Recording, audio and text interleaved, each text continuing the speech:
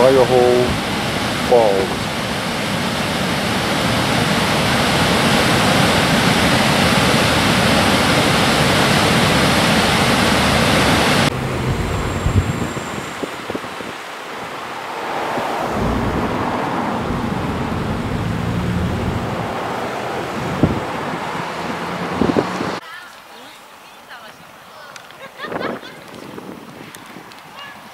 Okay, so we're standing at the fountain paint pots.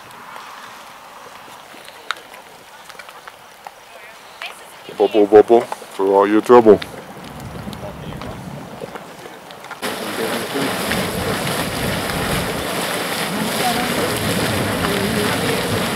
A small example of the kind of turmoil that goes on underneath our mantle.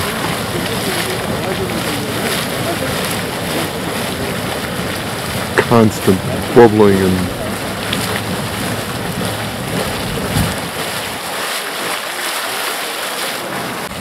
so notice the different consistency, the different level of activity between two areas.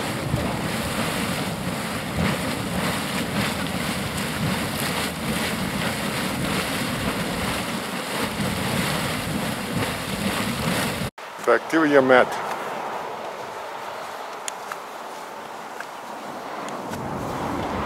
Thank you.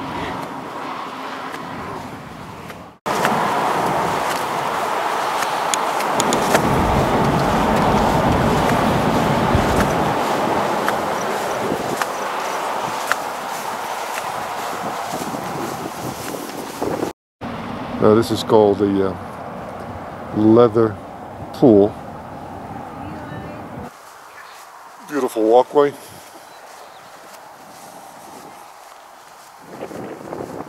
Kind of a moonscape here in terms of the little crater that's there. A little windier today.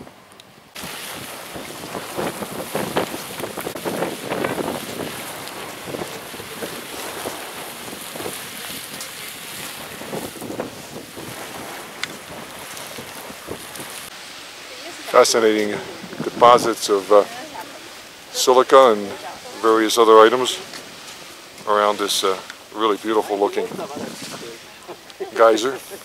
Here's another look. Not sure what this is called.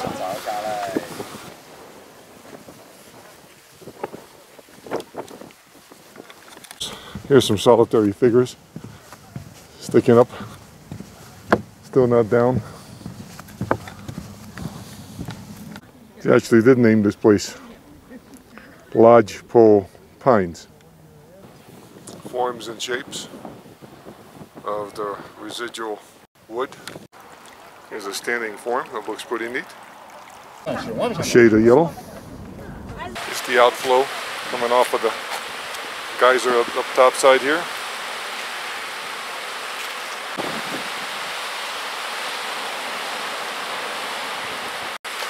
Another example of the coloration, the deposits that are made.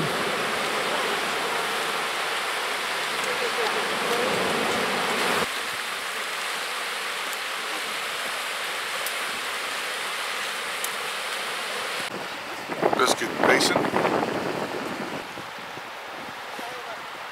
This is the black diamond, huh?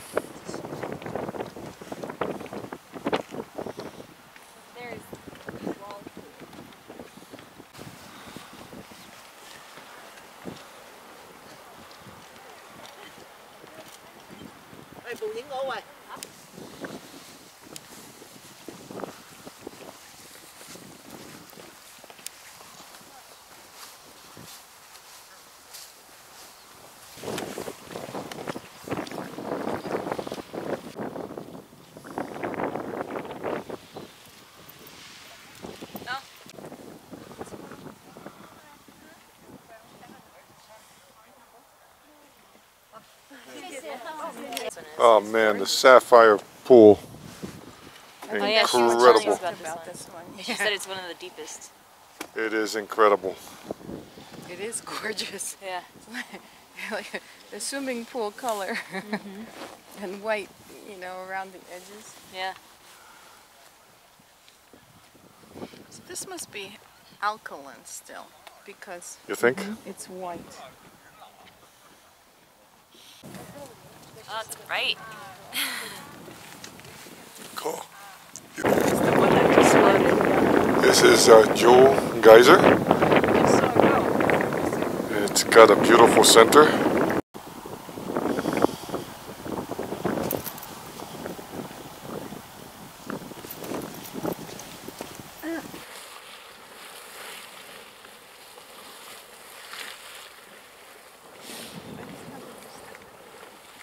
This is known as the Shell Geyser. Look how cool the outside of it is. Yeah, it's awesome. It's cute.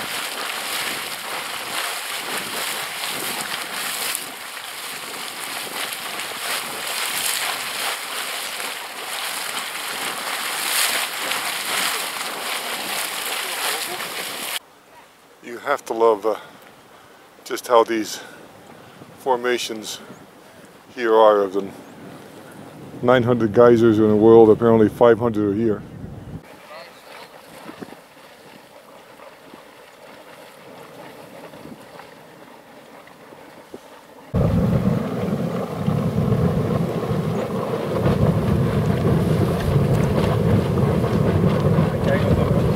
Oh no, it doesn't have a name. No name for this incredibly beautiful spring here. Looks like a shipwreck. Continue with our theme of mermaids. Maybe even a sea star or two. You think? Looks like it. Looks like it. We're just kidding. We just dove to the depths here. Yeah. And look how nice you got the darker blues, and you got the greens, and you got the various aquas, and then you got the yellow around the edges. It's a perfect frame. We're gonna rename it. There's been a vote here for renaming it. We'll submit it to the National Park Service. This is called the Mustard Spring. We believe it should be called the Scallop.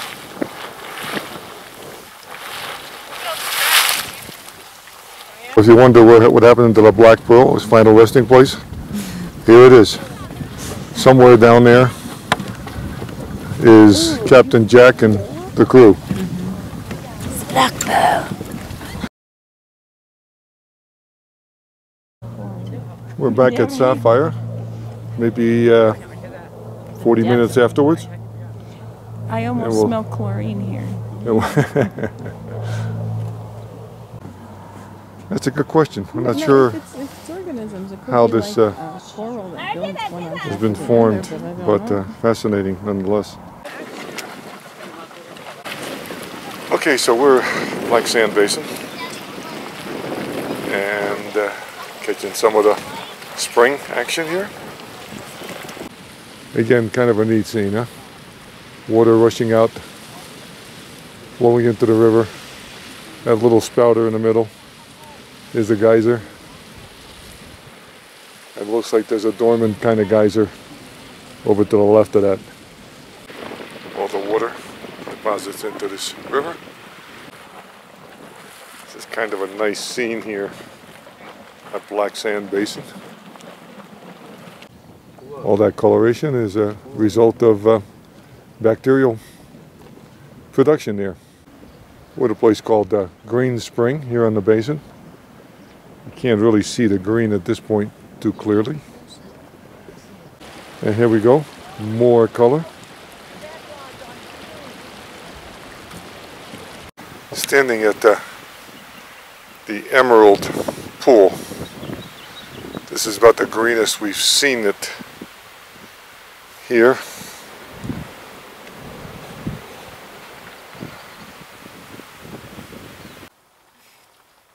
This is a nice one, no? Big one. I'll have to wait a minute.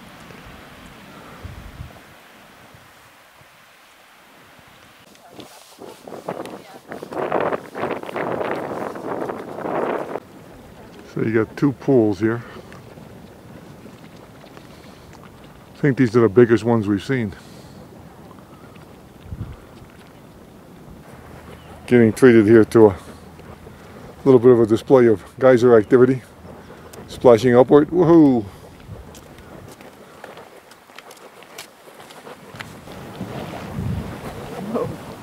It's even noisy. Woohoo!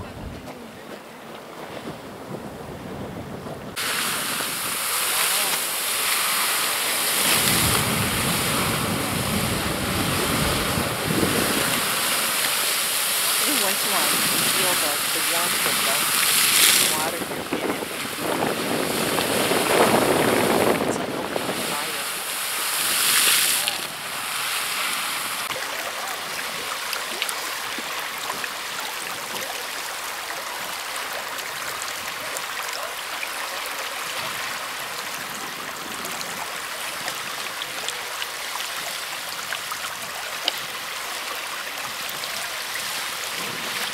What a treat. The real problem with this is it blocks your night vision because you need more and more light. Yeah. And in fact, I've already noticed it on fine print readings. Oh yeah. That if I don't have light on it, I can't usually go. That's the thing, this is like Can we pull over here? yes, as long as all your wheels are on the other side of the white line. Okay.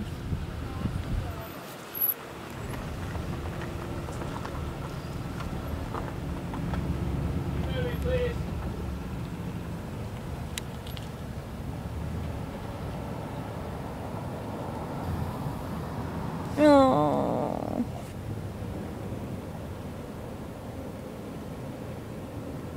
It is smaller and younger. We're here at what's called the Yellowstone Range. There's a nice pictorial here that tells you about what's what and the height. Behind us, they describe the fact that there were two big huge mounds of lava, and that might be magma, okay, that had flown in and solidified, and this may be one of them. The waterfall is around the corner. We are over here at the Golden Gate, heading on our way up to the north.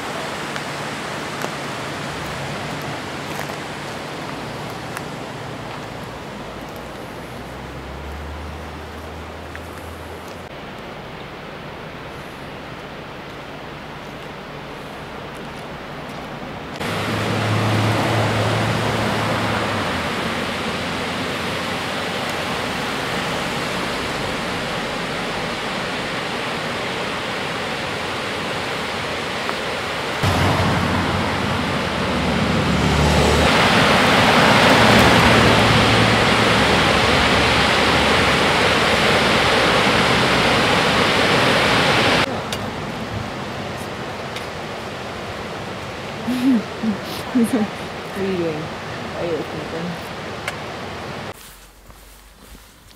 Stop here on the other side of the Golden Gate just to take a look and see what these structures are like. Walk through here. Get another idea about the power of nature. Pasted itself here on the side of the rock. Up there, hanging around a rock, and then over here, just to give some perspective in terms of size.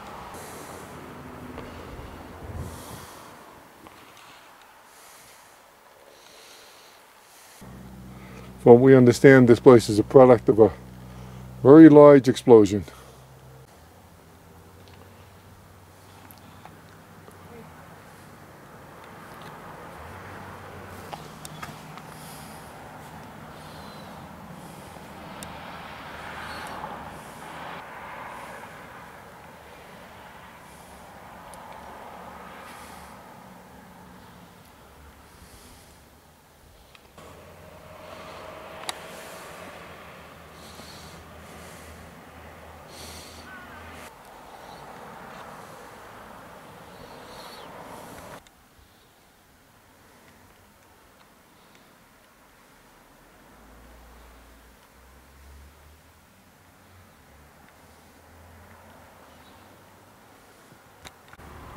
Nature finds a way.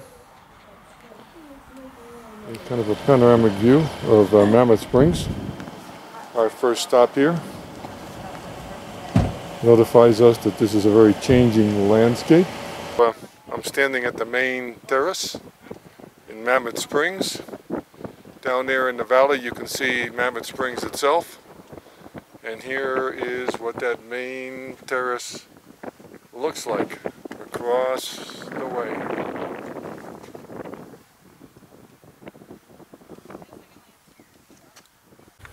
Yeah. You're in the right spot.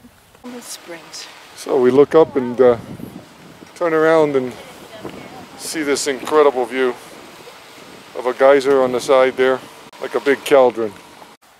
You're going to see a lot of this because it's just every angle you look at it, it's got a different view. Just this gorgeous shot of the cauldron. The cauldron from a more straight on shot, but still pretty good away, and you get a bit of an idea of just the extent of it and how large it is. I have no idea why, but what we're approaching is called Cupid Springs. A little closer view of Cupid. It's flowing. Cupid Springs. Another view of the main terrace. And then as you pan over, you'll see this fabulously red orangey spring emanating out of the ground.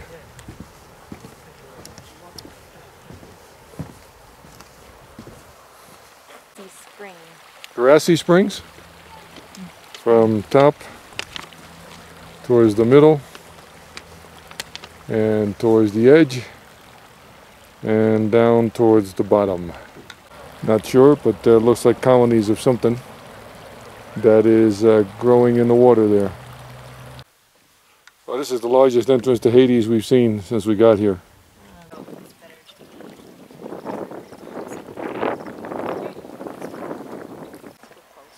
Okay, so here it is, our first view of a terrace on a terrace. And then you can see the white terracing that goes up the slope there, which is really kind of neat, and I think that's what this area is known for, is those cascaded terraces.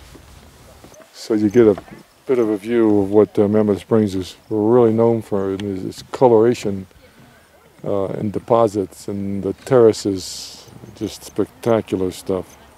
You see it? Mm-hmm. Cast no cast. Yeah, here's an example of the scalloped edge that forms here. Some of the crystallization that takes place. And then there you go. The terracing, which is brown down here in the bottom and gray and white at the top. So a little panorama here of the differences in the colors. That's warm. No, it's just this. How does it do this? In the gray,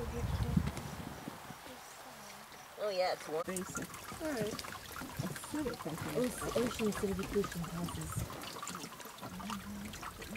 precipitation for that. So this is known as a Dryad Spring, coming down here to the walkway. With weak carbonic acid. The solution rises to the rock, dissolves. Okay, so this is known as Canary Springs, and what it says is a world of heat-loving microorganisms called thermophiles. Billions of them are here, feasting on chemicals, living on sunshine. The chemical one is the filamentous bacteria, and the living on sunshine is the cyanobacteria. A little different perspective. And there is water rushing down right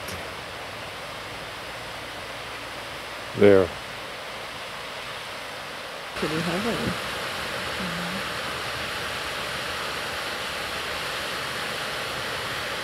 And every time it's just tsunami, like that.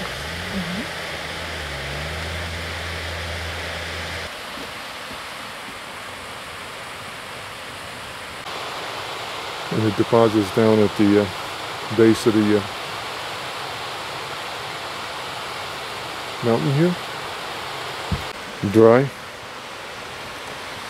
Active. Okay, looking down on the main terrace.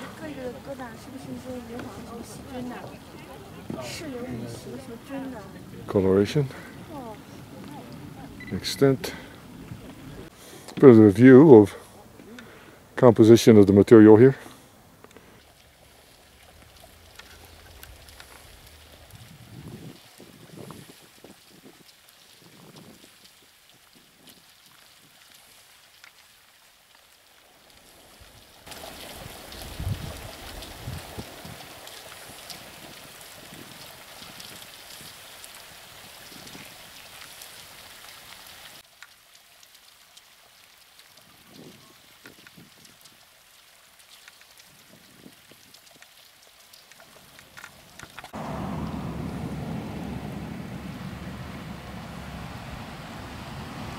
Okay, so that's the big guy, and this is the junior version of it. And as you can see, it's got a long way to go before it gets to the same size as its parent. And up on top, you'll see one of the little fractures out of which water comes out. And down here is a second one. Yeah, so okay, so we're at the back end of the funnel here, and this is the terrace they call Angel Terrace. Doesn't look very active at this point in time, so you get some idea of what this place can look like sometimes when there's no activity. There's a bit of activity that's occurring here in the terracing, and there's some small amount of liquid coming down the slope.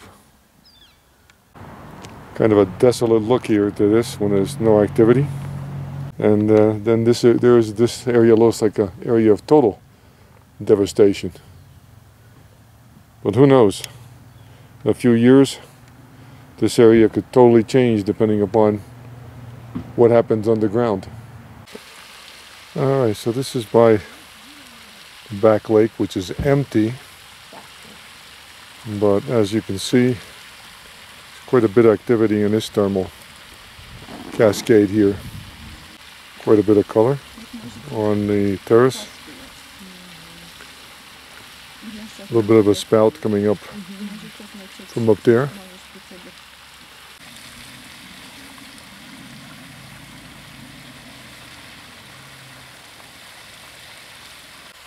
Cool.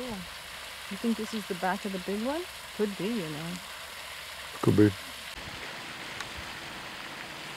Now, figure that one out.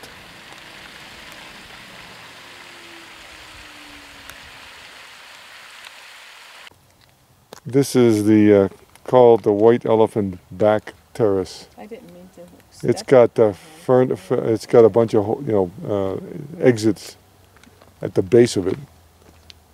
They don't want you walking on it because it's very fragile, but It looks like it's thermal areas. yeah, thermal areas, because you can see some runoff on the minerals from that. So this is at the base of the elephant's back terrace.